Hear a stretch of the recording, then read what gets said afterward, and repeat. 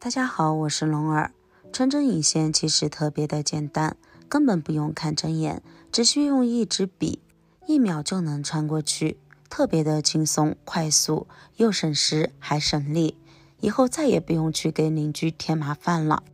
穿针引线在我们生活中是非常常见的一件事情，如此平常的一件小事儿，却让很多朋友都犯了难。因为想要把细细的线穿进细细的针孔，真的难到了许许多多的人。在以前的那个年代，经常为此烦恼的基本上都是中老年朋友，因为中老年朋友眼睛不是特别好使，以至于一个小小的穿针引线都要搞上半天，运气差的时候半天时间也未必能如愿以偿的穿过去。刚开始穿的时候还好，有耐心，穿了很长的时间还没穿过去，自己不自主不自控的就开始发脾气了，自己跟自己急。今天来给大家分享一招穿针引线的小方法，只需要一支笔，任何人眯着眼睛都能1秒穿过，根本不用再去看针眼。方法非常的简单实用，不管是咱们的年轻朋友还是老年朋友，也不管你是近视眼还是老花眼，都能轻松穿过。说到笔，家家户户都有，不管是圆珠笔、中性笔还是铅笔、钢笔，我们都可以用到。只要你家里面有笔，就能学会今天的这个方法。在大部分人的眼里，笔只能用来写字、画画，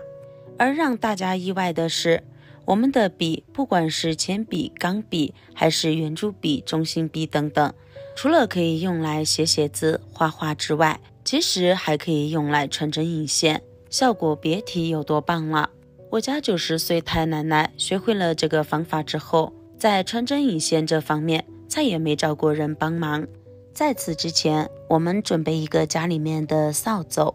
或者是家里面刷床、刷沙发用的刷子。这种的刷子，我们可以看到它上面的毛絮特别的细腻，顶部也特别的尖锐。它的主要作用就是用来刷一刷床单，或者是我们沙发垫上面的一些灰尘，以及一些头发残留。而它的材质基本上都是塑料的，柔韧性非常强，而且不易断，顶部特别的尖锐，并且非常的细小，正好可以把它利用起来。当然，如果你家里面没有这种的刷子，也可以用家里面扫地用的扫帚来代替，因为现在基本上家家户户的扫帚上面也会有这种的塑料针。剪下来的塑料针，我们现在将它对折一下。如果家里面确实没有这种的塑料刷子或者是塑料的扫帚，那么就可以用家里面废旧电线里面的铜丝来代替。稍微折一下之后，先放一旁备用。接下来我们随便找一支笔，圆珠笔和中性笔都可以。接着把上面的笔头轻轻地拧下来，接着捡起刚才折好的塑料针。塑料针被我们折过之后，现在再来折叠一下就非常的轻松了。把它折叠之后，就会形成一个这种的弧状。接着将它的这一头插入到笔孔里面，插好后就是这样的。这个时候我们再把笔拧回去，拧好之后，我们就得到了一支这种的圆珠笔了。当然，如果你觉得我们的塑料针放在里面比较松的话，没那么紧，固定的不是特别稳，我们还可以把笔头再取开，取开后往里面塞一小节卫生纸进来，加一节卫生纸进来可以增加摩擦力，这样就更加稳固了。现在我们来试一试，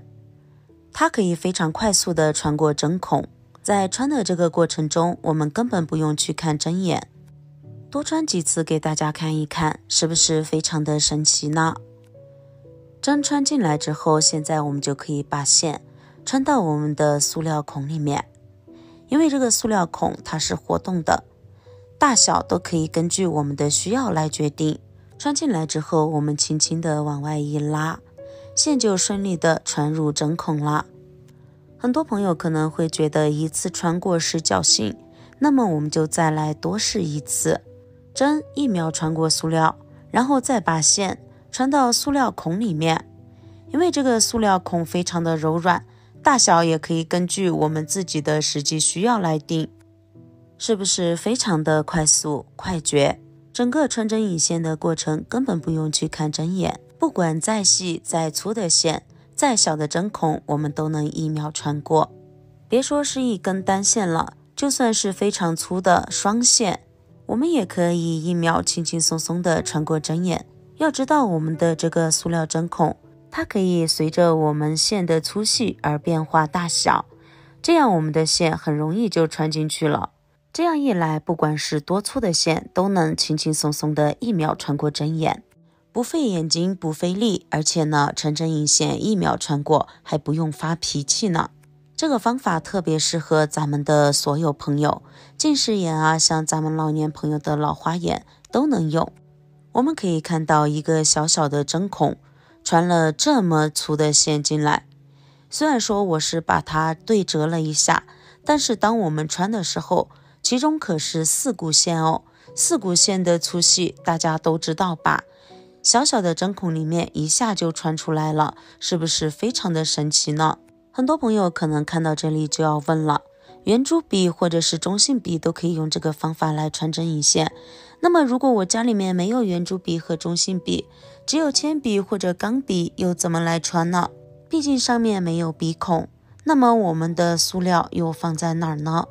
其实非常简单，接下来就给大家分享我们用其他普通笔怎么来穿针引线，怎么把我们的塑料放上去。这里我们就来拿铅笔做示范吧。我这支铅笔分为2头，一头已经削过了，另一头是没有削过的原样，我们可以选择任意一头。我这里选的是铅笔没有削过的这一部分，把塑料针这样放在上面，然后再找一个透明胶带，